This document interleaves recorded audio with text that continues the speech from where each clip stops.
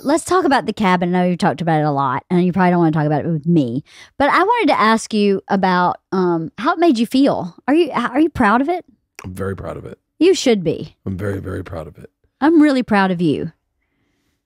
You did a great job. The thing that I have said consistently when I worked for Travel Channel was we would shoot stuff and it would be hilarious and we would have a great time doing it.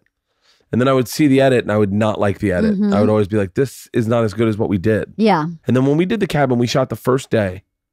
I remember Tom going, this is fucking hilarious. And I was like, I remember just being like, yeah, but it won't be. Because at the end of the day, they'll edit it where it's not. They're going to make it really horrible. Boy, that wasn't true, was it? Man, shout out to Jeff Tomzik. Right. Shout out to Ben Cavey. Shout out to all the people at Netflix, all the people at Rotten Science, all the Todd Garner. Massive shout out to my wife. Aw, well, thanks, because you know babe. for a fact, and not to fucking show too much behind the curtains, but I did not watch any of those edits. I watched a couple. Well, you watched the ones that I told you to watch. Because I watched all of them. And you then watched all the edits, and you had all your notes, and then you sent them to me. That's right. And I looked at them after you looked at them because I could not. Yeah. So I was like, I'm not wanting my heart to be broken and watch this show. And I remember laying in bed one day, and you were watching Anthony Anderson and Deion Cole and Big J, and you were crying, laughing in the living room. And I went, is it funny? Yeah. And you're like, honey, this is really funny. It's really funny. And then you watch Miss Pat, and you're like, this is the funniest shit I've ever seen. Yeah. It was really funny. Still, I had not watched these edits through. I would watch clips to find out what you needed notes on or what you thought. Yeah, that's right. But I had not watched the edits through. And when I watched them the other night with you, and then this is horrible to say that as the talent and executive producer of the show, I could not sit down and I watched a full edit with Tomzik before we knew what the show was. I watched a full edit of Tom and Joey and Miss Pat, and we laughed hysterically at both. And we were like, but they were very, very different episodes. Right. And we were trying to figure what way to go with the episodes. And when I watched them with you and Isla the other night, and I was laughing out loud. Yep. I was so proud that I had finally been a part of something that worked. And I was like, I told you I'm not a failure. In my head, I was like, and then for people to like them, like for like people to like them and be like, that was funny as shit. Right. It means so much. You always want to make something that people like. That's it. And I just had never done that. Right. And I've been doing it for so long. Yeah. My first show, The X Show, was panned by fans. Like, I mean, fans did not like the show. As soon as I came on it with Gary Valentine, they hated us. And so, well, that's because there was a change of the guard. Yes. That's the way that happens, right? Hurt Bert, no one ever saw. And it was funny. Hurt Bert was funnier when I told you the story about it than watching it. Right. Like when and then I was like, okay, I'm better at stand-up. I'm very, very proud of the cabin. I think. Do you think your dad's proud of the cabin? I think he is now. Yeah. I think he is now. I think that he's very much like, one of those guys, you don't celebrate success. You just kind of like, hey, yeah, whatever. Keep moving. You keep moving. And I think I'm that way a tad bit. I know I had a hard time celebrating the success of the cabin that first week when it started doing well. Yeah. And it was like #1 unscripted on Netflix. Yeah. I remember having a hard time trying to celebrate that. Right. And I remember going like, losers fucking sit there and celebrate. Winners just keep working. That's not true, because if you don't mark a success, it doesn't really burn into your psyche that you had a success, which then boosts your self-esteem, right? That's an intrinsic piece. You've succeeded at something that you worked really hard at. It's an intrinsic value piece that's important that you mark. You said it. My favorite saying you've ever said, I don't even know if you remember saying it, but I'll say it again. We were driving down probably Whitsett, I think, maybe, or maybe we're driving down Laurel Canyon, and Amy Schumer's movie came out, Trainwreck, and you said, "Good for her." You're like, "She earned her Monday," and I went, "What?" And you're like, "Think of that." You're like, all that work she put into that movie, all that writing, all that acting, all that work, all the shooting, all the editing. She puts it out on Friday. And it does great on the weekend. Well, she doesn't have to do shit on Monday. She's earned that Monday to relax and celebrate in that victory. And you're like, it's very important to earn your Monday and celebrate in that victory. You just kept saying, she earned her Monday, the way you talk. And I loved that saying. I loved it. And I told you, I think I told you this when I did my special, when I did Secret Time. Yeah.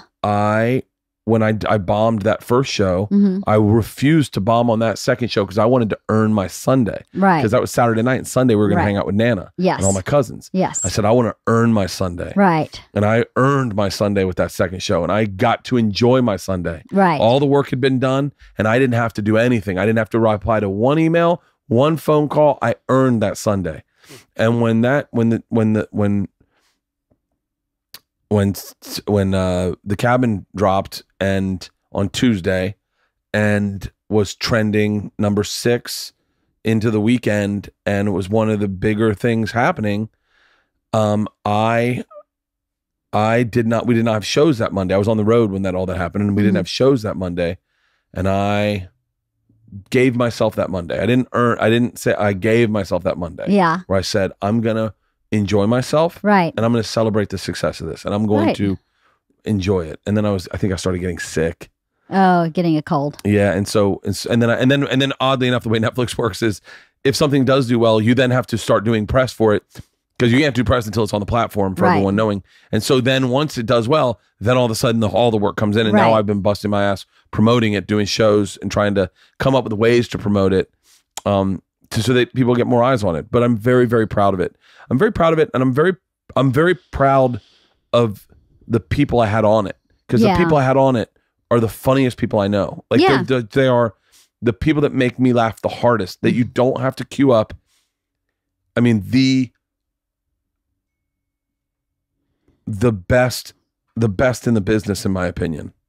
Well, I thought it was really great who you had on it too, because they are people that you've known for a very long time. They're lifelong friends. I've known Donnell 21 years. Exactly. I've known Miss Pat probably 10. Yep. I've known Tommy for about 18 years. I've known Joey for about 11 years maybe. Mm-hmm. Yeah, Deion Cole I've known Deion for probably 15 years, 16 years. Right. Big J I've known. I mean, there are people I absolutely adore, and I'm very proud of the way they performed in it, because they, for those of you that are wondering how it worked, is there wasn't a lot on paper for them to know what to do. They just had to trust you. They just had to trust me, and then trust that the things we were doing were going to be fun and not shut down, and be a part of it. Nikki Glazer, Nikki Glazer showed up and was like, so who am I doing this with? And I say, Caitlyn Jenner's on her way. And she went, are you fucking kidding me? And I went, is that bad? And she goes, Bert, that is really bad. And I said, why? And she goes, oh my God. I go, I thought you did the roast with her. And she's like, I did. And then the next day I went on Stern and told all the jokes the network wouldn't let me tell. Oh. And I was like, really? And she's like, and they were horrible, Bert. And I was like, oh fuck. And she was like, but Nikki trusted that I wasn't going to throw her under the bus, and that wasn't my intention. Right. And then we had a great time. Yeah, you did. It seemed like they had a great time. Yeah. In particular, it seemed like the two of them got along really great. It was really fun to watch. I'm so proud of the work you put into it. And you did not, and I have to say this, is you did not get the credit you deserved because of locking picture at a weird time and COVID and all the weird things that went on. But you should have gotten an executive producer credit on that, because you put in more work than, I mean, not more work than I did, but as much in the editing process more work than anybody. I didn't. No, than me. In the editing process, you did all the heavy lifting for me. You did all, you read all the notes, you went through all the cuts, you would hand it to me and go, here's what I think, here's what they're saying, tell me what you think. You did all that. You were that liaison for that. And you deserve so much more credit than I think you got on the show, but then that people should know. Oh, thanks, babe. That's really sweet. What they did in post on that was incredible. Amazing. They edited that story together beautifully, because you guys kind of approached it very renegade and very, let's just shoot this shit and see what we come up with. We have a general idea, but no like backbone story, no, this must happen every show. I don't think, right? No, it was very, but very in post, free. you got to come up with that, and it worked. It was really great. Yeah, I'm very, very, very, very proud of it. You should I'm glad. be very proud. If we just do one season, I'm super proud of it, and I'm cool with like going, that was the thing I did. I hope everyone liked it. Right. for whatever reasons, and I'm certain that there's so many reasons on why you would do a second season of things that are beyond what I like, other than people liking it. I'm sure there's other reasons. But if we just did one season, I'd be very proud. And if we did another season, I'd be very willing to do that too. It was a lot of fun. Yeah. It was a great January. It was great. And yes, it was a great January.